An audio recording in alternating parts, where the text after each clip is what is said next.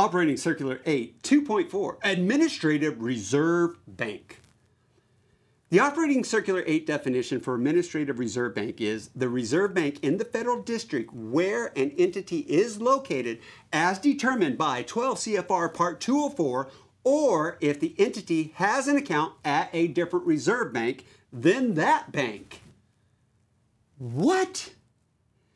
Let me break this one down for you. The Administrative Reserve Bank, it's the specific Federal Reserve Bank, and there are 12 of them, that a financial institution directly deals with, either based on where they're geographically located, which is usually the case, or where they choose to keep their Federal Reserve Bank account. It's the reserve bank that's overseeing the district where a bank or credit union is geographically located.